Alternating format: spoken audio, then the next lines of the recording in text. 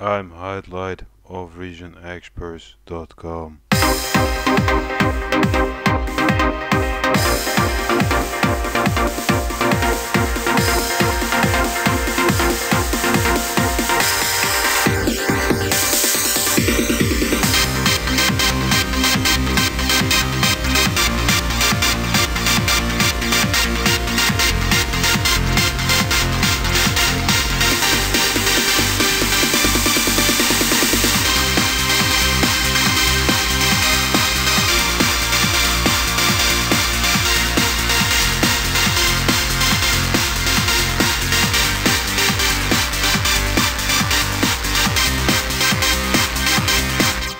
You can find this track on my SoundCloud, by the way. Today's topic is going to be about a rack extension that's called the Mixfood Orange from Korbach. Yes, Korbach is a Dutch thing, I believe. I'm not sure, but I believe it is. The thing that I find cool with this particular device is that it supports a wide range of different waveforms. With the previous installment you had 79 waveforms. With the latest versions there are even freaking 150 freaking 4 waveforms. You go like, what? That's insane. Yes, that's insane. The thing with Mixfood Orange is that it's kind of like a rompler. Rompler meaning there are predefined samples recorded, and these are put inside of the synth. Yeah, that sounds cheap. But the thing that I kind of like with this whole setup is that it's an easy access synthesizer module. It's similar if you take a thing like this, and that's Jiggery Pokery MO 1200. I love this thing to bits. Simply put, I have a whole bunch of different waveforms to choose from, and second of all, I can modulate the crap out of those waveforms, turning something old into something new. The thing with Mixfood Orange, however, it's a polyphonic thing. MO on the other hand is a monophonic thing, but you can overcome that by using multiple devices. Anyhow, this is a polyphonic thing, and the cool thing that I find with this synthesizer setup as it is right now is that everything is on the screen. You have your pitch bend wheel right there, you have your mod wheel controllers for the filter right there. I can cut it off right there using the mod wheel right there. I have my filter setup right there. I can turn this into a high pass filter, or I can turn this into a band pass filter. I can turn this into a low pass filter right there. There is no real advanced modulation bus matrix taking place. It's really simplicity. This is something that I sometimes like. Sure, there are moments when I think like it should have something like this instead. It should have something like this instead. Where you have your modulation bus matrix right there, and you have different parameters to tweak and so on and so on. But sure, Antidote is nice. It's really advanced synthesizer. Sometimes I like simplicity by its look and feel and its nature, and this is where this whole thing comes in. Because it's an easy access tool. That's all there is. You have something that's called a chorus. You have your mix knob right there. I can open it up right there, and I get an instant detuned chorus sound effect coming through that whole thing. Every slot has their own unique filter type. This is a master filter that cuts through the complete mixdown, like you blend different waveforms together, but you can separate the different waveforms with different filter types if you want to. For instance, over here I have oscillator 1 with a low pass filter. I can take oscillator 2. I can stick that on a band pass filter, balance it out right there, right there, and I'm all set to go. It kind of like feels like the Subtractor, you know, this stupid thingy, this thingy, that thingy. It has everything there. It has a similar look and feel to this whole thing, because that's basically what yeah, you could call it that. You also have your basic noise filter thing on top of that whole thing. using this section right there. That's the lo-fi. You can change the rate, or I can change the amount right there, or I can balance it out right there. Putting like a I call it a white noise on top of that whole thing. Not really, it's not really the same. It's a nice touch. You also have your basic reverb setting over here.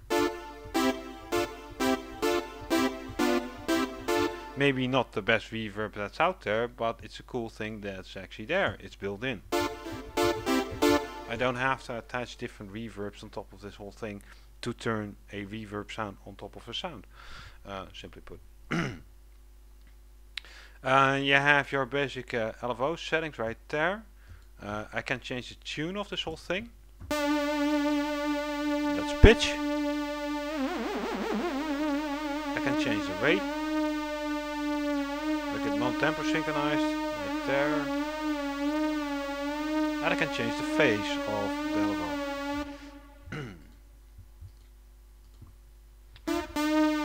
I can also make this more like a tremolo effect.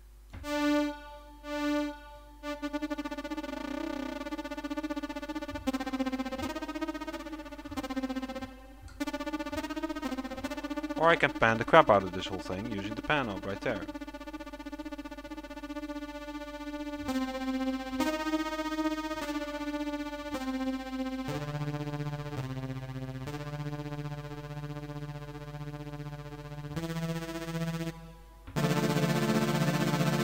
You have your basic filter envelope setting right there with an amount knob.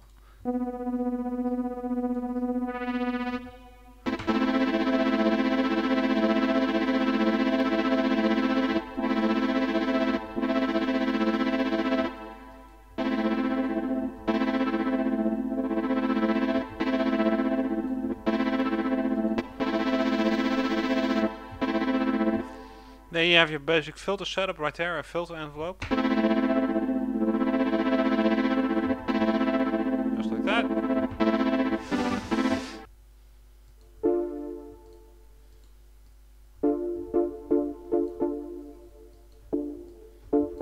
Ah, there you go. This is the part which kind of puzzled me before. Over here you have a thing that's called the filter 1 right there, and you have a filter 2. In this case, the oscillator 1 goes through filter 1 right there. And while I cut off that whole frequency right there, I can use the decay setting to make it more like a picky note.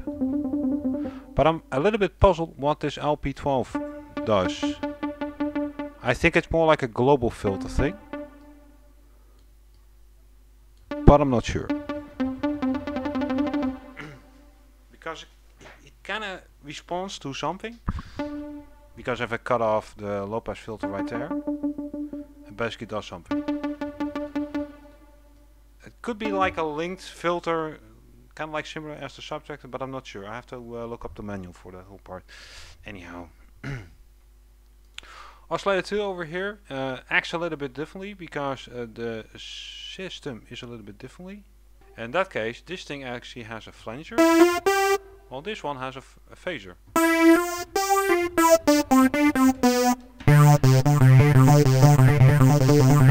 Yeah, that sounds epic. Right there. I can also add a delay on top of this whole thing, but I can also change the delay time accordingly for one oscillator to another oscillator.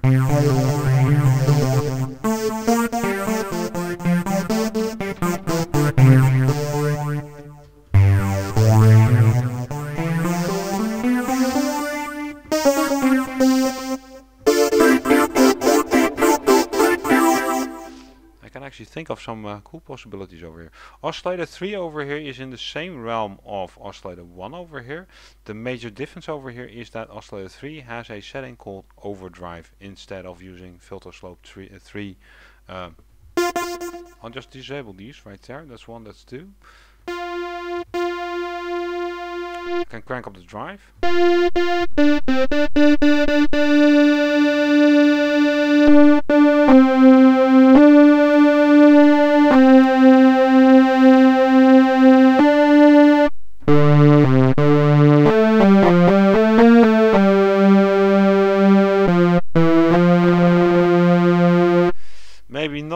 distortion type that's out there, but then it adds some characteristics to the waveforms themselves, which can be cool, but if you do it like that, then it's going to be like ugh. But that's my take on it. Anyhow, one setting that I find really interesting over here, that's the thing that's called the Haas effect. That thing can be enabled right there.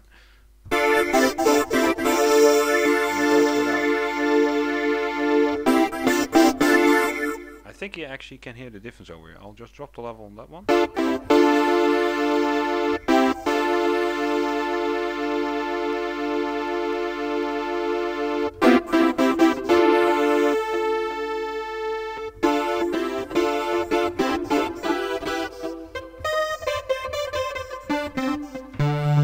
I can actually notice the difference.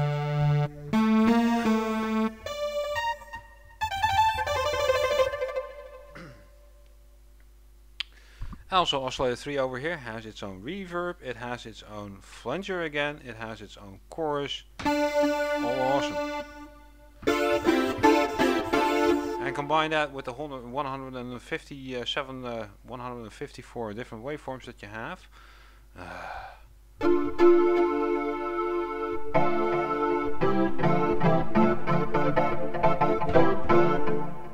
I could call myself a happy customer.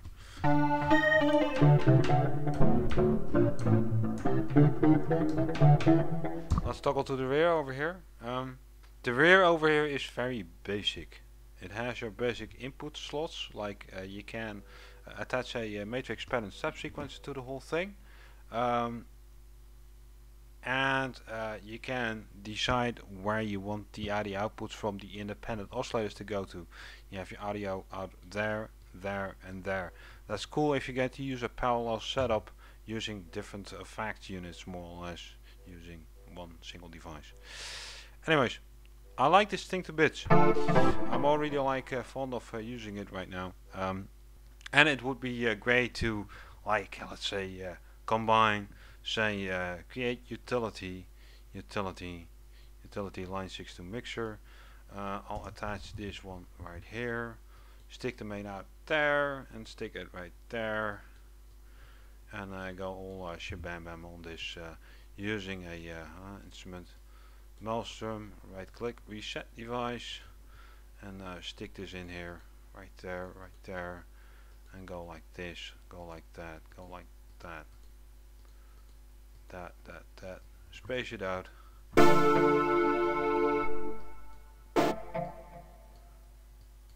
And do it like this.